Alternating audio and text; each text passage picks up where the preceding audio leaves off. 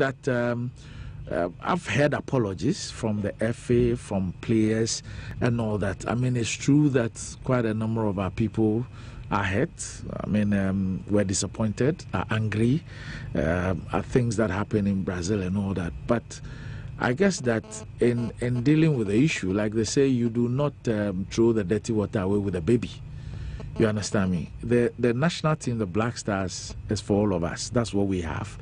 We have the right to express our frustration, our disappointment, our anger. But it cannot be forever. I believe that we have demonstrated enough our disappointment with whatever happened. I think it's time for us to rally behind the team.